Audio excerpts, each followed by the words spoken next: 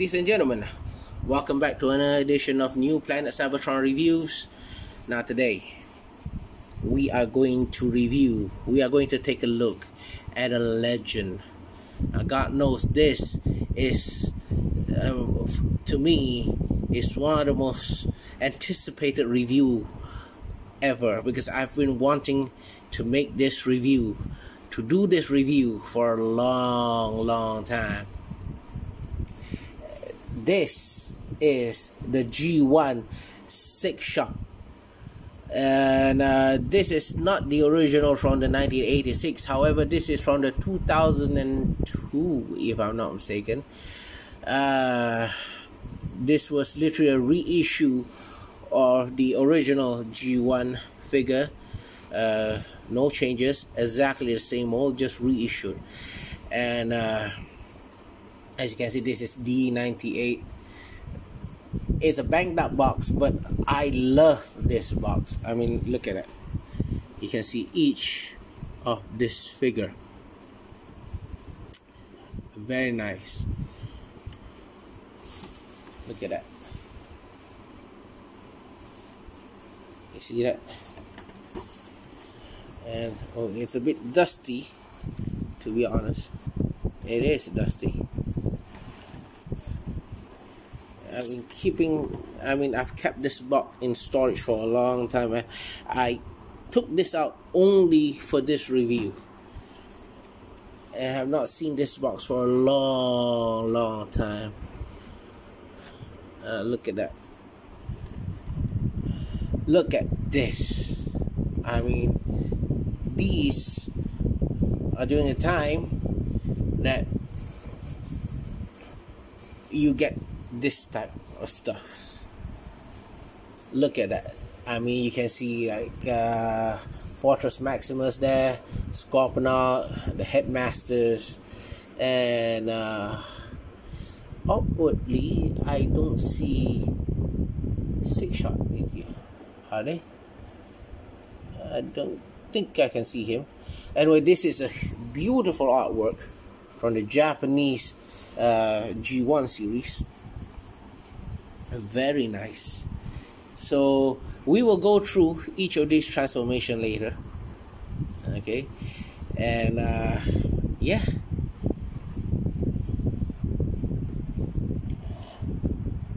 I'm not gonna go through with a wing wolf mode. I mean, because I know, to me, Sixshot. I mean, wing wolf was only depicted in the original Japanese series. Okay, and let me try to just see whether I can get both Sixshot in all this entirety. He is a very huge and tall figure. Yeah, I think this should be good enough. And I mean, before we go further on, let's do a size comparison. This is him with the Titan Returns Sixshot. I'm not taking anything away from this figure right here. This figure itself is good, but I don't know, that's a magic with the original G1 Sixshot. And this is the Voyager class Ratchet from the movie line. So anyway, let's put this to the side. And there's nothing much to say about this figure other than that, yes, it's a brick. This is basically the only articulation that he has, unless you count this as a articulation, but which obviously not. Take out the guns. The guns are identical. Just take a look at one. Look at that. Beautiful.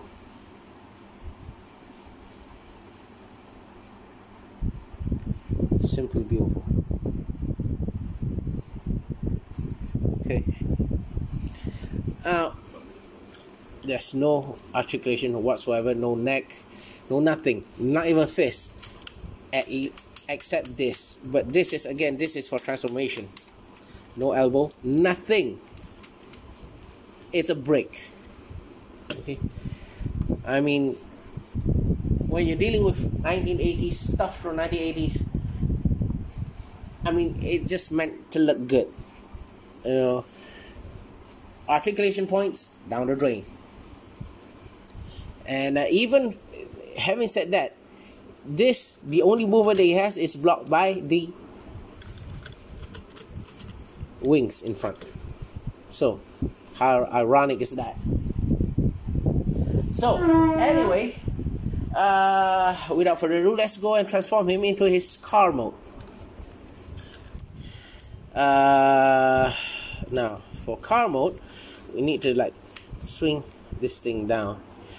I mean, back in the old G1 series, they challenge you that you don't take out the instruction manual. You know, you just transform him like on the go.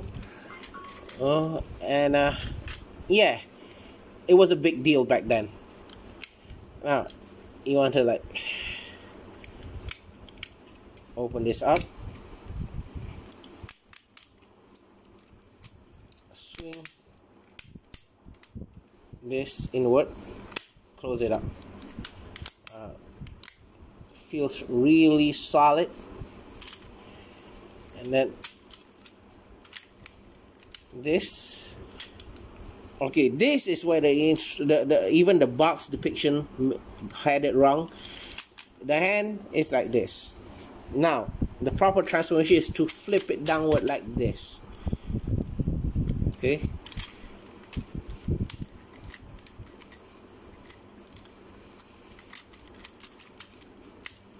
there you go.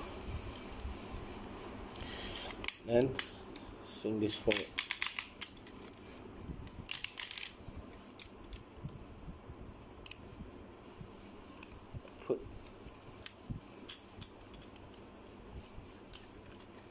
Put the guns here, and basically, oh yeah, the wings folded up like this, and voila. I mean, I like this. I mean, the joints are tight.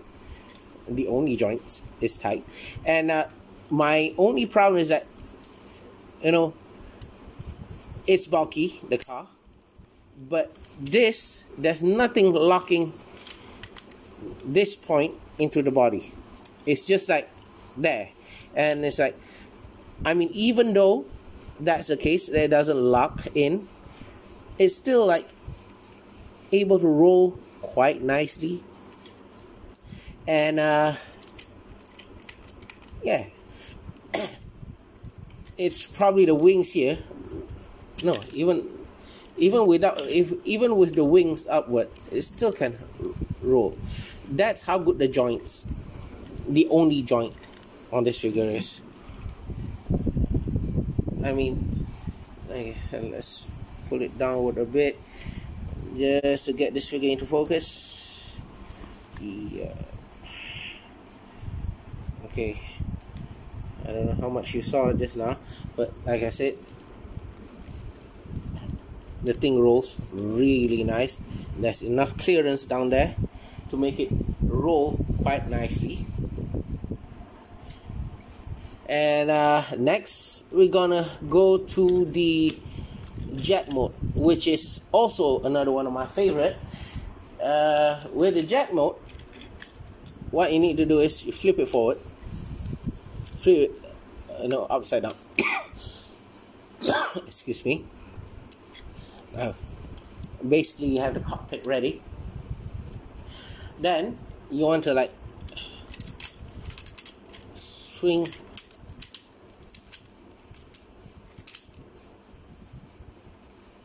like this. Now actually you can put it that way too, because the actual depiction shows it like this. Okay, so you want to like do for the other side, swing this in, there you go, and then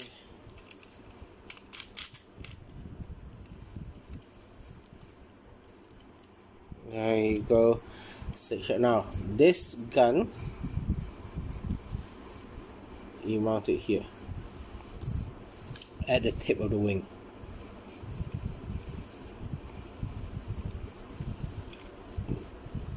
Now there's no landing gears or anything. Let's see if I can adjust the camera again. This, it can roll quite nicely because there's wheel on front here and there's wheel at the back here, and it rolls very smoothly. It's amazing, to be honest. Okay, and yeah, I really dig this mode. This is really nice. It's a huge figure. I mean, this is my palm. See how huge that guy is? Okay, now we are gonna move on to the gun mode. The gun mode, we're gonna like flip this in, take this out. Now basically the hands, we're gonna just leave it like that. Okay, and yeah, it's gun mode, so you like need to swing this out, and basically with the gun mode you need to put the feet back to its original robot feet like this, but this leg you want to collapse it like this. Okay, now from the various depiction, it's supposed to go like this. Okay, this is the gun mode. Okay, then put it down like this, and there you have the trigger. I know with the Titan return sign, it's supposed to be like, yay, a submarine. Bullshit. Pardon my language. This is the gun mode. It is a huge gun. Now, intentionally, I mean, coincidentally, you know what I mean. This is meant to be mounted. The guns are supposedly to be mounted in here. I mean, you can choose to do it this way. I mean, you see there's a hole here, and it can pack nicely here. Oh yeah, before you do that, you can also, you should take out this. Yeah. So you can actually mount it here.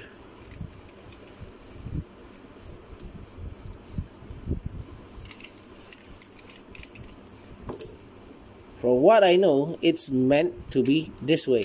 That was the intended idea, like this. But it's not depicted this way in the various depiction on the box. Okay,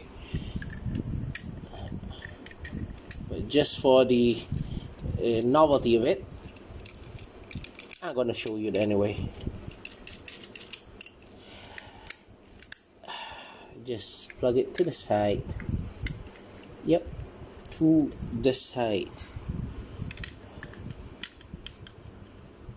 Why do I think that the camera lose focus again? Yeah, this way, including the trigger right here. Okay, now from here we will go to the tank mode. Actually, the tank mode you can just leave the cannon there, but well, never mind.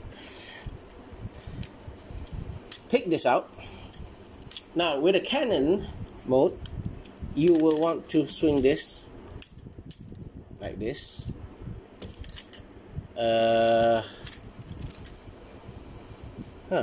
Okay, this is a thread, so you want to like,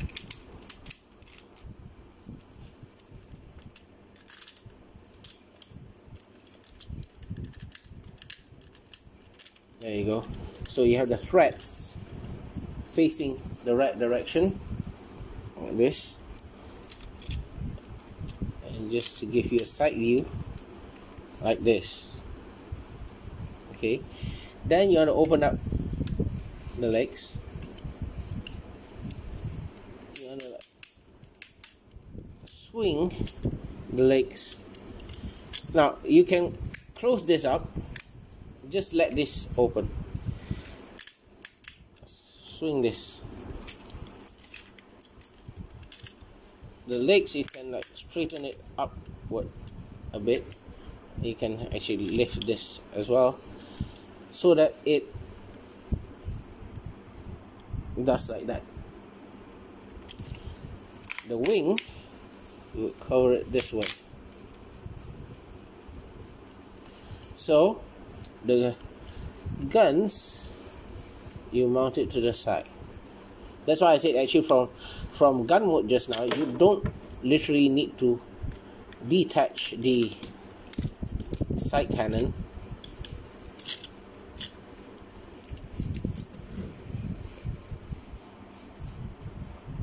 There you go.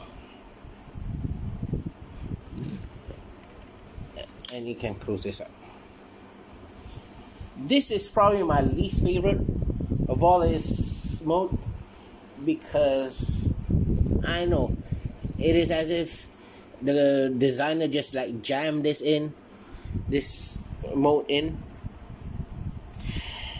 I don't fancy it really. I mean, this mode I'm not quite fancy of it, but yeah, it's there. It was depicted in the show, in the original G1 season 4, and he appeared for what, like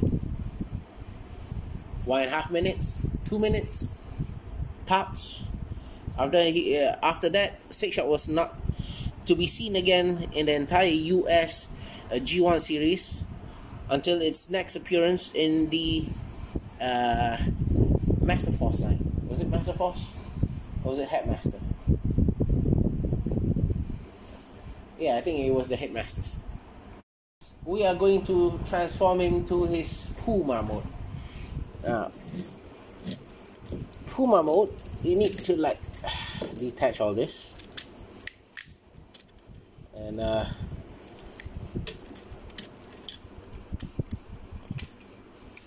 put this in, and you probably need to like open this up. Then you pull down the robot legs, the robot feet, sorry. Yeah, it's kind of awkward, but you need to do that. Next, put the wings to the back.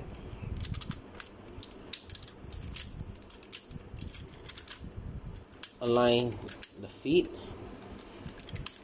like this. So extend the legs, swing the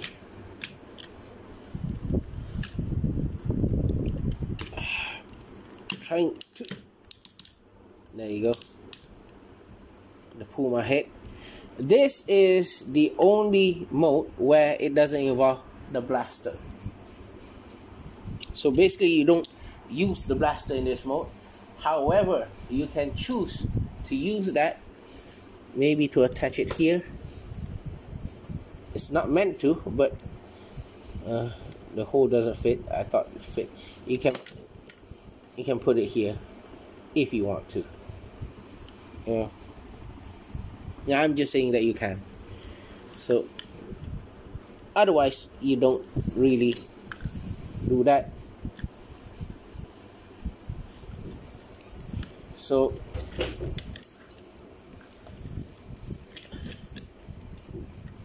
I mean, surprisingly, I'm okay with this mode. I mean, the mouth opens like this.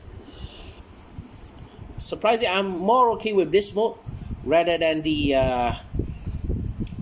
tank mode just now. Yeah, the tank mode is literally my least favorite. Anyway, since we're here, I might as well just show you the Wing Wolf mode, because the Wing Wolf mode was shown in the cartoon series. You know, it didn't appear much, but it appeared for like a while. So I think the Wing Wolf mode was used when he killed Ultra Magnus, I think. So anyway, you collapse the legs. Okay. And then with the hands, you want to like flip it like this. Oh. So, and flip it like this. The wheel, you can just leave it up there like this.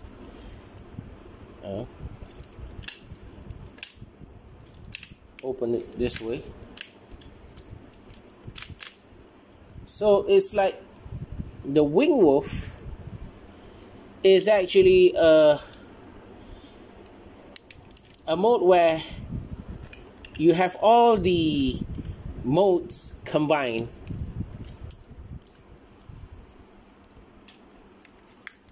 There you go. This is your Wing Wolf mode. It's silly, really. It is silly, but yeah. I know I told you guys earlier on that I'm not going to show this mode, but then again, yeah, I guess it's a bonus. So anyway, let's transform him back to his robot mode.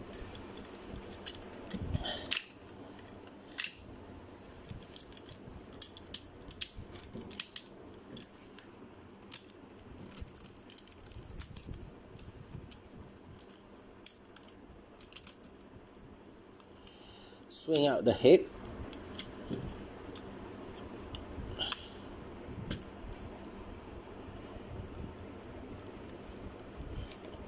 And there you have Sixshot in his magnificent robot mode.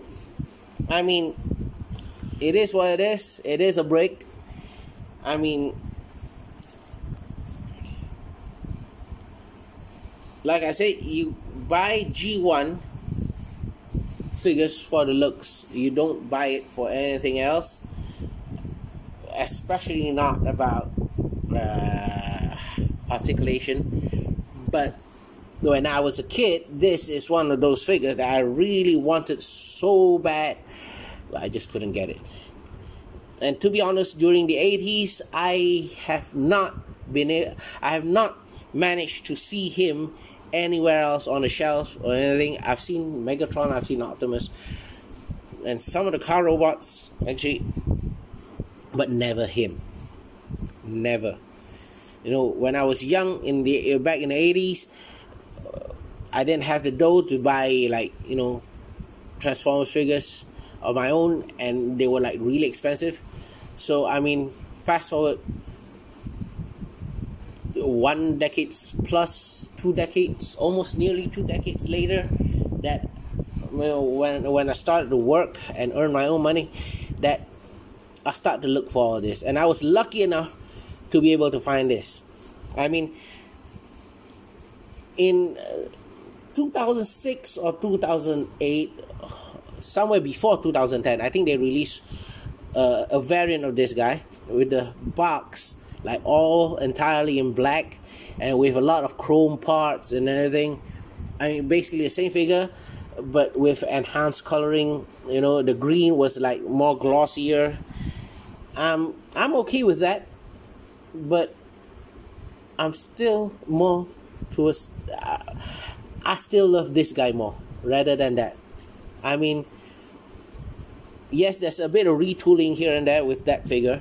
I didn't get it because this was all that mattered.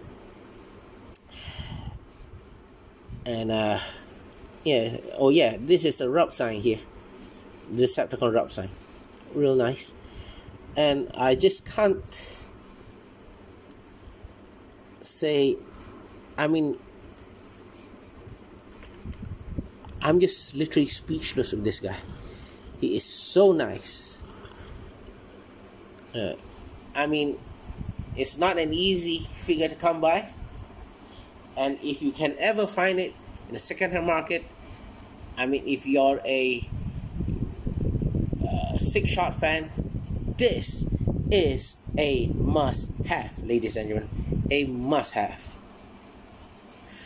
So anyway, I hope you enjoyed this review.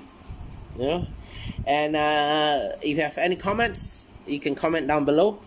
And if you like this video, please give it a thumbs up. Okay, and do subscribe to the channel. And thanks for watching. Good night.